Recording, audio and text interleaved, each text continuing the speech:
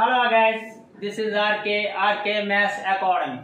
మనం ఈరోజు ఈ వీడియో నందు లీనియర్ ఆల్జీబ్రా అనే పేపర్ నుంచి వెక్టర్ స్పేస్ చాప్టర్లో లీనియర్ ట్రాన్స్ఫర్మేషన్ నుంచి rank నలిటీ theorem is the most important theorem అండి. దాని గురించి ఎక్స్ప్లెయిన్ చేసుకుందాం. అయితే ఇక్కడ ర్యాంక్ నలిటీ థియరం చెప్పుకునే ముందులాగా అసలు ర్యాంక్ అంటే ఏంటి, నలిటీ అంటే ఏంటి అనేది మనకు తెలియాలి. ఏంటి ర్యాంక్? చూడండి, టీ అనేది యూ నుంచి వీకి లీనియర్ ట్రాన్స్ఫర్మేషన్. అది ఇక్కడ యూ అనేది ఫైనైట్ డైమెన్షనల్ వెక్టర్ స్పేస్. అయితే ర్యాంక్ అంటే ఏంటి? The rank of tea denoted by rho of tea and it is defined as dimension of range space are of tea. కాబట్టి ఇక్కడ ర్యాంక్ అంటే ఏంటంటే టీ యొక్క ర్యాంక్ ని మనం రో ఆఫ్ టీతో డినోట్ చేస్తాం. అయితే ఇక్కడ range space are of tea యొక్క డైమెన్షన్ ఏమంటాం అంటే మనం ర్యాంక్ అంటాం అనమాట.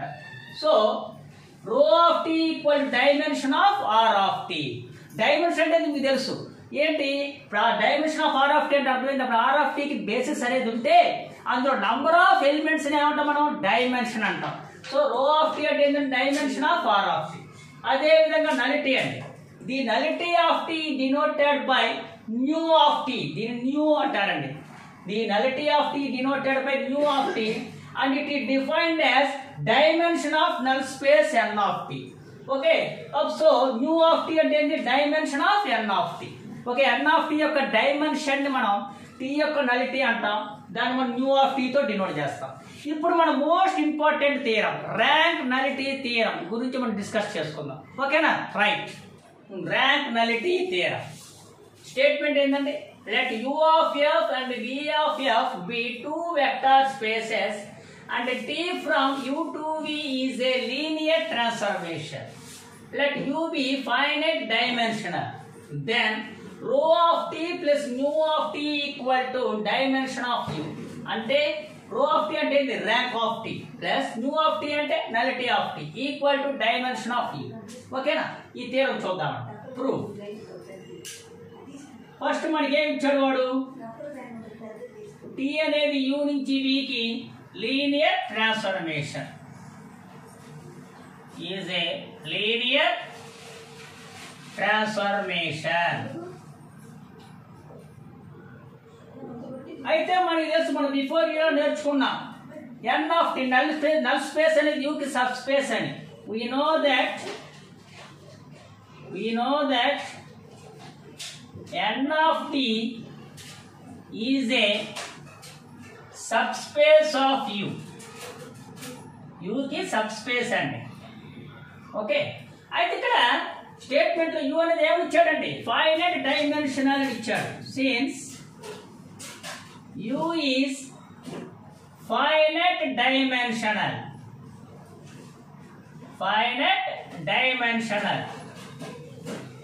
కాబట్టి n of tea యూకి sub space కాబట్టి అప్పుడు n ఆఫ్ టీ కూడా ఏమవుతుందండి? ఫైనైట్ డైమెన్షన్ అవుతుంది. So n of tea is also finite dimensional.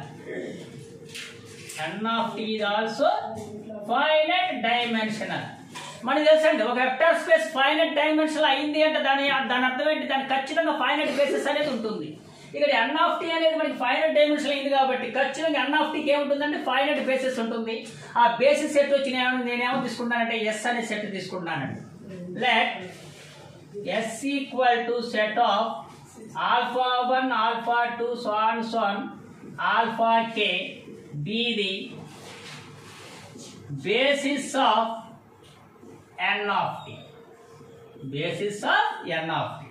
అప్పుడు therefore nu of t అంటే nullity of t. nullity of t అంటే ఏంటంటే dimension of n of t. అంటే ఇక్కడ n of t కి బేసిస్ కదా, ఇందులో ఎలిమెంట్స్ అన్ని ఉన్నాయి, మనకి k ఉన్నాయి కాబట్టి దాని యొక్క dimension k. So nu of t వచ్చి ఎంత వచ్చింది మనకి?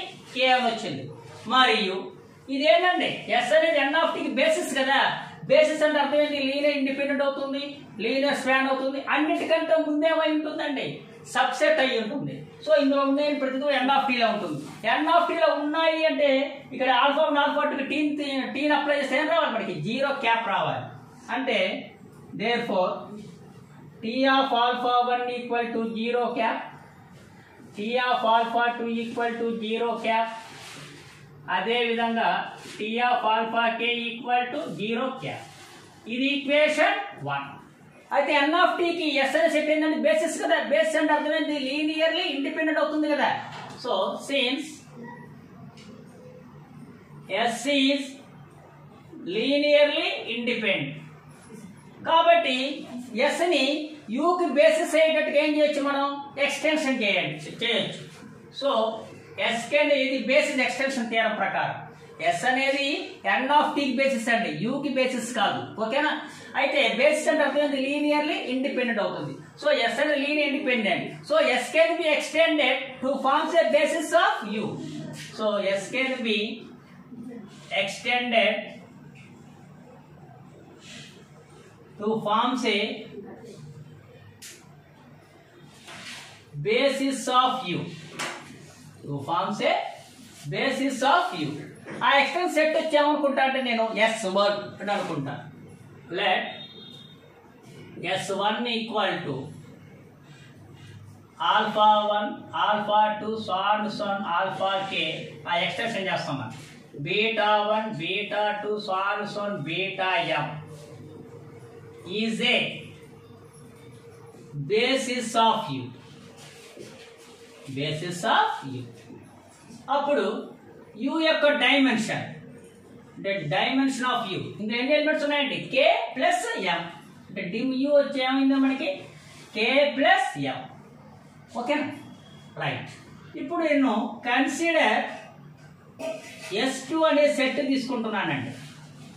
S2 అనే సెట్ ఎలా తీసుకుంటున్నాను, T of beta 1 T of beta 2 so on T of beta m అని చెప్పి తీసుకున్నానండి. ఈ సెట్ తీసుకున్నాను. మీరు కానీ అబ్జర్వ్ చేసినట్లయితే S2 లో ఉన్న ప్రతి ఎలిమెంట్ కూడా ఏంటంటే టీ ఇమేజెస్ ఎందులో ఉంటాయి, R of t లో ఉంటాయి. సో క్లియర్లీ S2 అనేది ఏంటండి R of t కి సబ్సెట్. ఎందుకంటే S2 లో ఉన్నాయి కూడా టీ ఇమేజెస్ అంటే tea images R of t లో ఉంటాయి కాబట్టి S2 అనేది R of t కి ఏమైందంటే సబ్సెట్ అయింది. ఇప్పుడు మనం కానీ ఈ S2 అనే సెట్ R of t కి బేసిస్ అని మనం చూపించామనుకోండి, అప్పుడు దీని యొక్క డైమెన్షన్ ఏమవుతుంది, మనకి m అవుతుంది. అంటే రో ఆఫ్ t వచ్చి m అవుతుంది. అప్పుడు న్యూ ఆఫ్ t వచ్చి అక్కడ మనకి k వచ్చింది, రో ఆఫ్ t వచ్చి m అవుతుంది. అప్పుడు k ప్లస్ m వచ్చి డైమెన్షన్ ఆఫ్ u కి ఈక్వల్ అయిపోతుంది. కాబట్టి ఇప్పుడు అప్పుడు థియరం ఈజ్ ఓవర్. అంటే ఇప్పుడు మనం ఏం ప్రూవ్ చేయాలా, S2 అనేది R of t కి మనం బేసిస్ అని చూపాలి అంటే ముందేం చూపాలా, లీనియర్లీ ఇండిపెండెంట్ చూపాలా, ఆ తర్వాత లీనియర్ స్పాన్ అని మనం చూపాలి. ఓకేనా? Right. Now we have to prove that S2 is a basis of R of t అని మనం ప్రూవ్ చేయాలి. ప్రూవ్ చేయాలంటే ఫస్ట్ మనం ప్రూవ్ చేయాలి లీనియర్లీ ఇండిపెండెంట్ అని ప్రూవ్ చేయాలి. ఫస్ట్ మనం to prove that S2 is linearly independent అని ప్రూవ్ చేయాలి. సో లీనియర్ ఇండిపెండెంట్ ప్రూవ్ చేయాలంటే ఏం చేయాలి, మనం లీనియర్ కాంబినేషన్ వచ్చి 0 బార్ అని చెప్పి తీసుకొని స్కేలర్స్ అని కూడా 0 చూపించేస్తే అది మనకి ఏమవుతుంది, లీనియర్లీ ఇండిపెండెంట్ అవుతుంది. సో S2 లోని ఎలిమెంట్స్ కి లీనియర్ కాంబినేషన్ తీసుకుందామండి.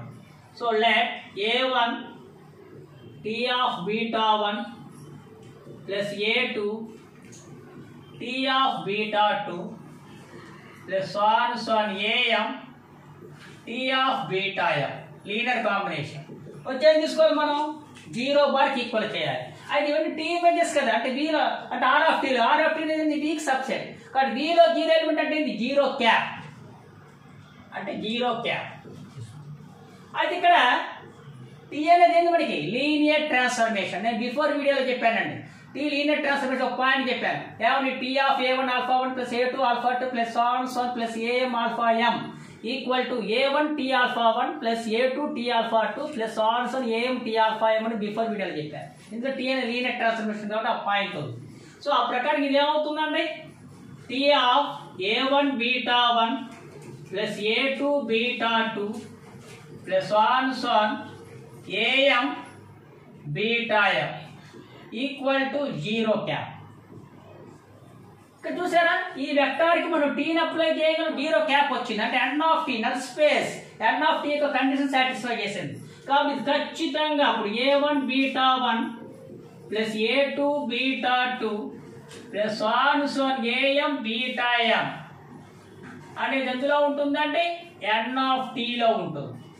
ఓకే, అయితే n ఆఫ్ టీకి s అనేది ఏంటి బేసిస్, n ఆఫ్ టీకి s అనేది బేసిస్ కాబట్టి అప్పుడు n ఆఫ్ టీలో ఉన్న ప్రతి వెక్టార్ని ఏం చేయొచ్చు మనం s లోని ఎలిమెంట్స్ యొక్క లీనియర్ కాంబినేషన్ గా రాయవచ్చు.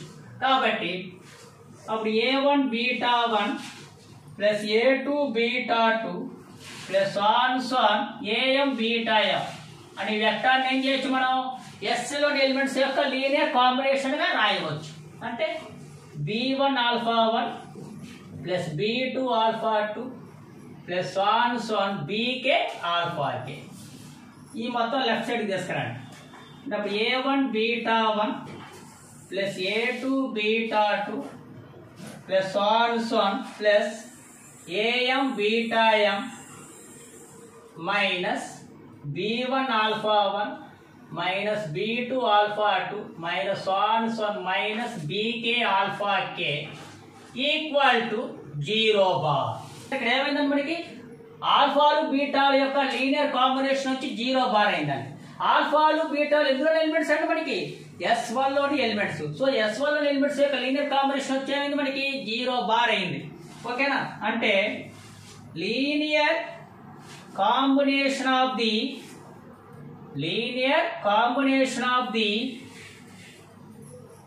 ఎలిమెంట్స్ ఆఫ్ S1 వచ్చి ఏమైందంటే మనకి 0 బార్ అయింది.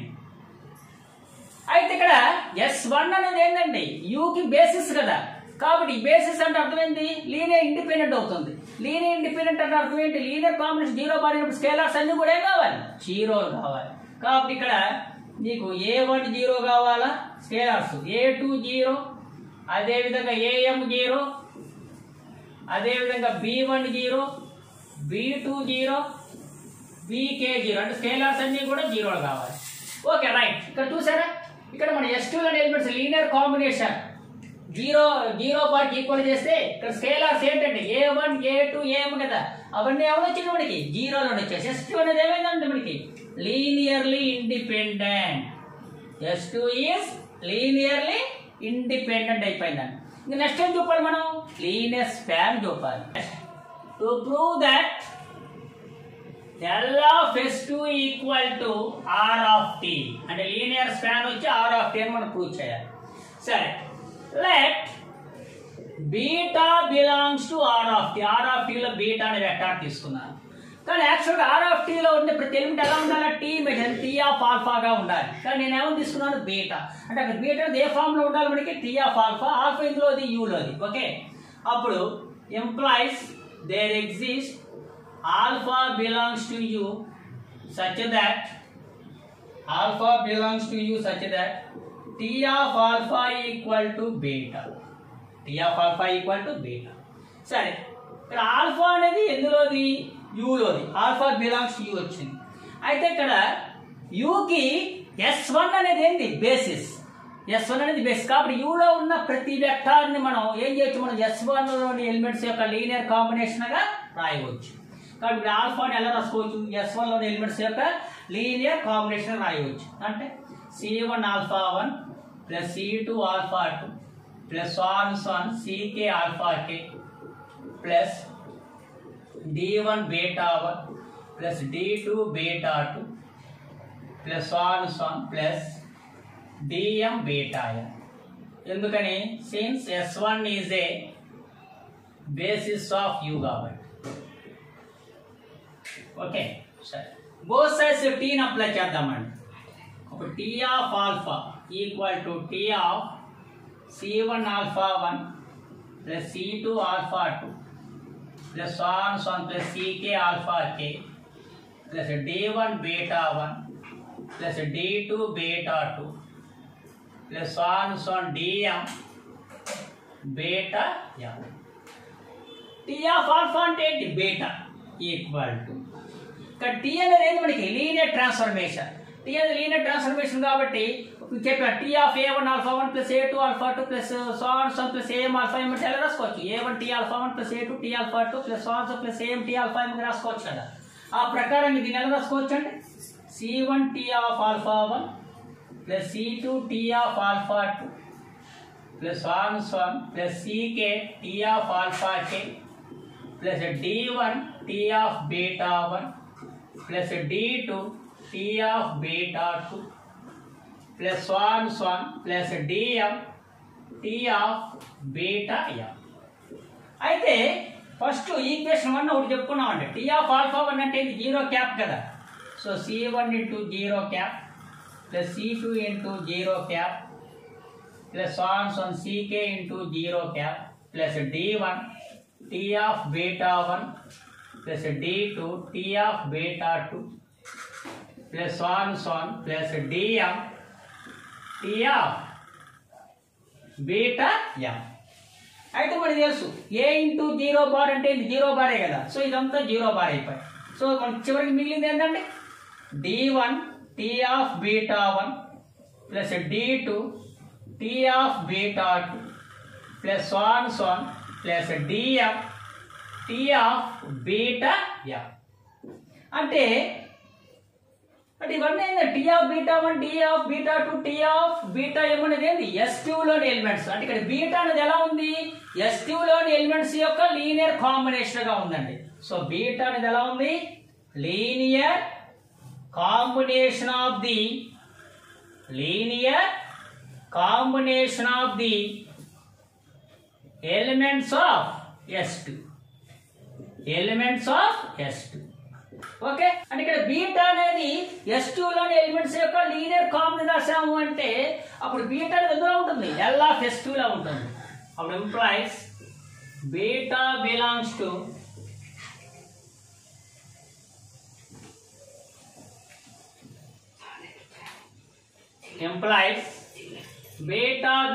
To L of S2. యాక్చువల్గా బీటా ఎందులో తీసుకున్నాం మనం R ఆఫ్ T లో తీసుకున్నాం. ఎందులో ఉందని వచ్చింది L ఆఫ్ S2 లో ఉందని వచ్చింది. కాబట్టి R ఆఫ్ T అనేది L ఆఫ్ S2 కి ఏంటంటే subset. R of T subset L of S2. But L of S2 subset R of T. So final ఏమైందంటే మనకి L of S2 equal to R of T అయింది. అంటే ఇక్కడ S2 అనేది linear independent అయింది మరియు లీనియర్ స్పాన్ అయింది. అప్పుడు S2 అనేది R ఆఫ్ T కి ఏమవుతుందంటే మనకి బేసిస్ అవుతుంది. అప్పుడు therefore S2 is a basis of R of T. S2 is a basis of R of T. అప్పుడు దేర్ఫోర్ రో ఆఫ్ T అంటే ఏంటి dimension of R of T కదా. అప్పుడు S2 లో అంటే ఇక్కడ R ఆఫ్ T కి S అనేది బేసిస్ కదా.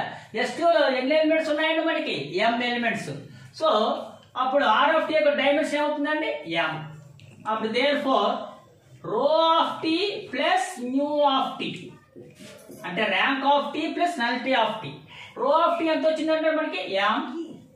First starting new of T ఎంత వచ్చిందంటే k అంటే k ప్లస్ m వచ్చిందండి. k ప్లస్ m వచ్చి దేనికి ఈక్వల్ u యొక్క డైమెన్షన్ కి ఈక్వల్ కదా. సో ఇక్కడ ఏమైందంటే మనకి రో of T plus new of T equal ఏమైందంటే డైమెన్షన్ ఆఫ్ u. ఇది ర్యాంక్ నల్లిటీ థియరం. ఓకే గైస్, మీకు కానీ ఎక్స్ప్లెనేషన్ నచ్చినట్లయితే లైక్ చేయండి, షేర్ చేయండి, మా ఛానల్ సబ్స్క్రైబ్ చేసి పక్కన ఉన్న బెల్ ఐకాన్ యాక్టివేట్ చేయండి. అప్పుడు మేము చేసే ప్రతి వీడియో కూడా మీకు నోటిఫికేషన్ అప్పుడు వస్తుంది. అయితే మన ఛానల్కి వ్యూయర్స్ అయితే వస్తున్నారు కానీ సబ్స్క్రైబ్ అనేది చాలా తక్కువ మంది చేస్తున్నారు. కాబట్టి ప్రతి ఒక్కరు మీరు సబ్స్క్రైబ్ చేస్తే మాకు మంచి సపోర్ట్ ఇచ్చిన వాళ్ళు అవుతారు. Okay, bye.